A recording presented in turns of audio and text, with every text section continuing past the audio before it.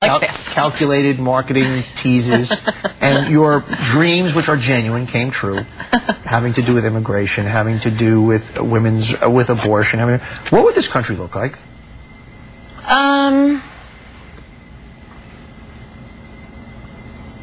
It would look like New York City during the Republican National Convention. In fact, that's what I think heaven's going to look like. And what did that look like? Happy, joyful Republicans in the greatest city in the world. No, but I'm talking with this country. You don't want to make this country.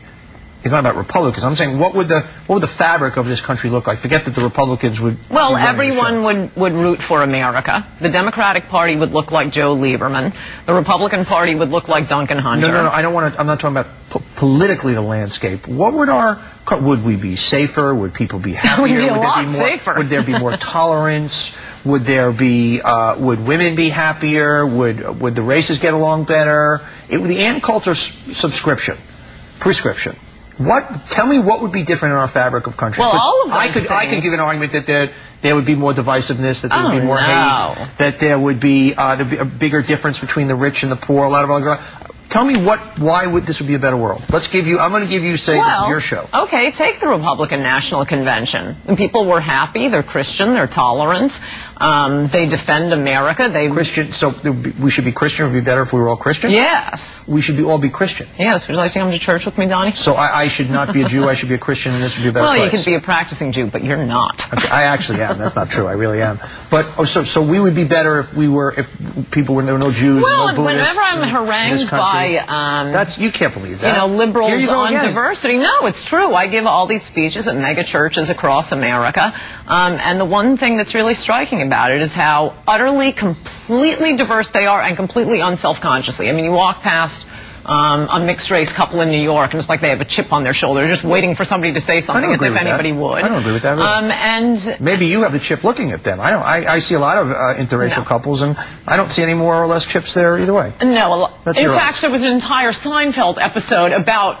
Elaine and her boyfriend dating because they wanted to be a mixed-race couple. So you're lying. But it's in a Seinfeld episode. Okay. But I think that's reflective of what's going on in the culture. But it is completely striking that at these huge mega churches, the idea that the more Christian you are, the less tolerant you would be. No, that's not my point. But you said we should just throw Judaism away and we should all be Christians then. Yeah. Really? Well, it's a lot easier. It's kind of a fast track. Really? You have to obey. You can't possibly believe that. You can't possibly. Yes. You're too educated. You can't. You like my friend. Do you know what Christianity is? See, we believe your religion, but you have to obey. No. But we have the fast track program. Sure. I'll put you with the head of Iran. I mean, come on. You can't believe that. The head of Iran is not a Christian. No, I don't know if you've been paying attention. That's why Israel left the earth. I mean, no Jews? No, we just want Jews to be perfected, as they say. Wow, you didn't really say that, did you? Yeah, no, that's what Christianity is. We believe the Old Testament, but ours is more like Federal Express. You have to obey laws. In my old we know we're all days, sinners. When you say something absurd like that, there's no. What's absurd?